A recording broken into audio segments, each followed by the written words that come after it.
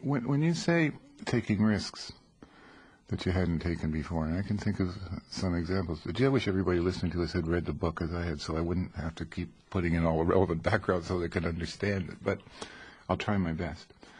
But one of the things I would have said, probably wrongly, about all the Munro that I've read and enjoyed over the years was all of it could have happened.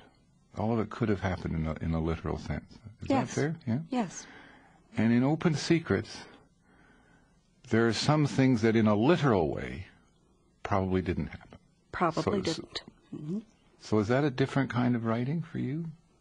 Is that leaving? Yes, I think it is, because when I began to write, when I realized how Carried Away was going to end, I fought it very hard. I thought mainly that it would be so difficult and that it probably wouldn't work. And I was talking to a friend about it, and he said, well, you know, it's easy to get into that Twilight Zone sort of thing. A kind of... ghost stories often have a kind of cheapness about them. I don't know what it is. A kind of contrivance that you are restless at. And you somehow think you've been trifled with as a reader. Now, I didn't want that to happen. Mm-hmm. So I was having a lot of trouble with the ghost, which isn't exactly a ghost. To me, this is an example, the ending of that story is an example of what I'm talking about, alternate reality. Yeah. Okay, I think this is what happened. The man that she thinks she might have loved, her dream love, is killed. She marries a completely different man, has a completely different kind of life. But suppose he hadn't been killed. Yeah. Man number one. Suppose But his head was cut off. When she meets him at the end, his head isn't off. Okay, supposing the story diverges that far back, and she had married him, or at least she had seen what kind of man he turned out to be, because actually he is married already. Forgive me if I lose track of some details. And what interested me, really, was what sort of man he would have turned out to be in the real world, which is the man that she meets at the bus station. And how her life, which is sort of centered around a dream lover and a real husband, could then come up against the real lover. Now, even that is making it much too explicit. I'm boxing myself in saying these things because I want something to happen that you can't quite put into words in that way. But as I began to say, I had a hard time reconciling myself to doing this. I thought I had the story when she married the factory owner and went on with her life, but I didn't. It didn't satisfy me. It didn't work at all. I had to get this other dimension in, so I went ahead and did it. Even as I hear you give that sketch and think and try to listen to it through the ears of someone who hasn't read the story, I realize how little justice it's possible to do to even that story by picking out one of its threads. That's because true. The magical thing about Carried Away for me, I mean, that's a magical thing, but we also have this marvelous romance that starts, she's the librarian. And he remembers her, the soldier writing from overseas, and writes to her.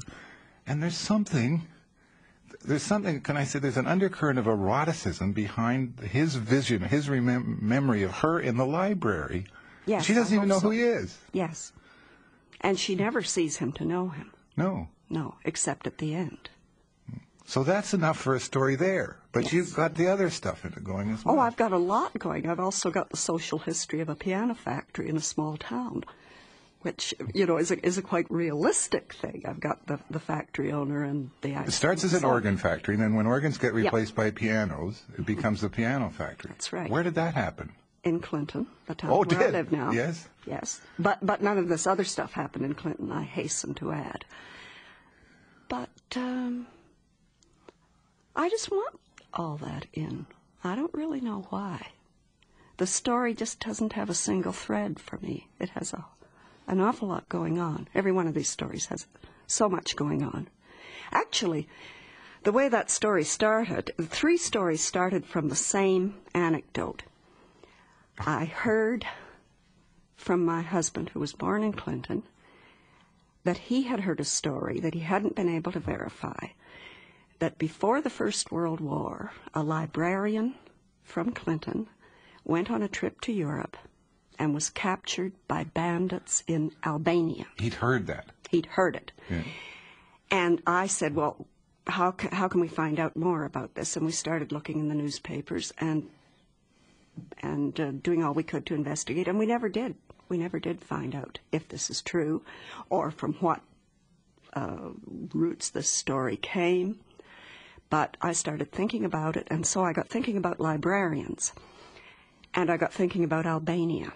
And I have... Yeah, right. I was thinking about librarians, and I was thinking, what the hell does that mean? I started thinking about Albania. Well, captured by bandits in Albania, or bandits from Albania, may just have been a cliche that people used when you didn't come back from a trip at the time you were supposed to before the First World War. And anyway, I got the story of the librarian going, and I lost Albania. I got the First World War, I got the time period, and then I got a completely different story called The Albanian Virgin. Yeah, which is about Albania. A librarian who goes to Albania and gets captured by bandits. Well, it doesn't say that she's a librarian. No, it doesn't say she's a librarian. She's a young woman with enough money to travel in Europe on her own. And her family doesn't know for sure, it isn't aware where she is. That's right. And then I got a story in between these two called Real Life, A Real Life, which is from the idea of an Albanian virgin. When I was doing all this research on Albania, I discovered that there was, I read a wonderful book called High Albania by Edith Durham, one of those lady travelers from England, who had very uneven health and was ordered to travel, and so she went and rode around the mountains of Albania, and she discovered that in Albania, the roles of men and women at that time were completely separate, and women did all the work, while men didn't live very long because they were always engaged in blood feuds, and they had to keep polishing each other off for the family honor. And so they spent most of their time with their weapons and riding off to kill people.